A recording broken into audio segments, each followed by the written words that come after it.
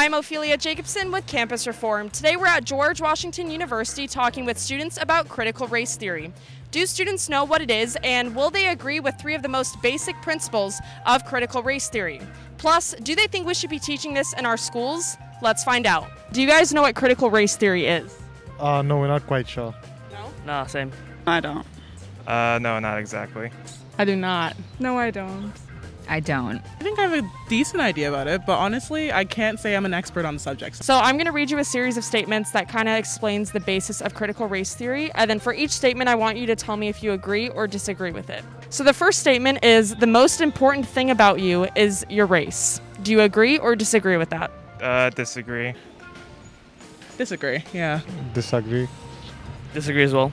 I disagree. I just feel like there's a lot to everybody, and race is a very important thing, but it's not the only important thing. There's more to a person than the race that is constructed by society. I mean, people can view themselves differently. It doesn't have to be, just don't agree with that. I disagree. I think there's so much more stuff that's more important, like your personality and how you are to other people. So the second one is, race rather than merit should be the main factor in hiring decisions. Ooh. No, not the most important thing that people look at, but ooh. I disagree. I disagree. Yeah, I disagree because that shouldn't be of any importance. No, I disagree. People should be hired based on their skills, because at the end of the day, the job that you do has nothing to do with the race that you're categorized in. And last statement is, racism is in every single interaction that we have as Americans. Do you believe that? No, I don't believe that. I know it's very apparent and present in the United States, but it's not in every single interaction. I don't know if I can say yes or no to that. I don't know if that's true necessarily. Do you think it's present in every single interaction? No, not every single interaction, though. You know, knowing all of these things, knowing that these statements come from critical race theory, what if I were to tell you that all 3 of these statements are being taught to college kids, to kids in K through 12 in this country? Would you be surprised at this being taught? Yeah, I'm really surprised that it's being taught, and I don't think that's a good thing.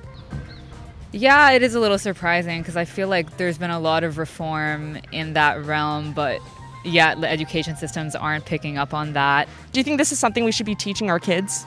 No, not necessarily. No, I don't believe that should be taught. Just it's not really a good way to think about things. You know, looking at Martin Luther King Jr., everything that he's done for this movement, he always said we shouldn't judge each other based on the color of one's skin. Do you think this is what he envisioned for America?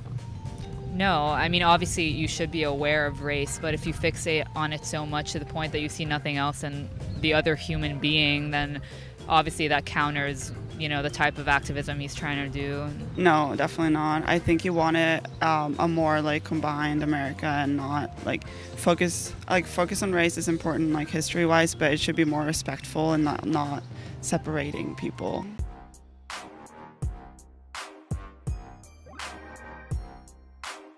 My name is Addison Smith, and I'm with Campus Reform. Thanks so much for watching, and it really helps if you like and leave a comment.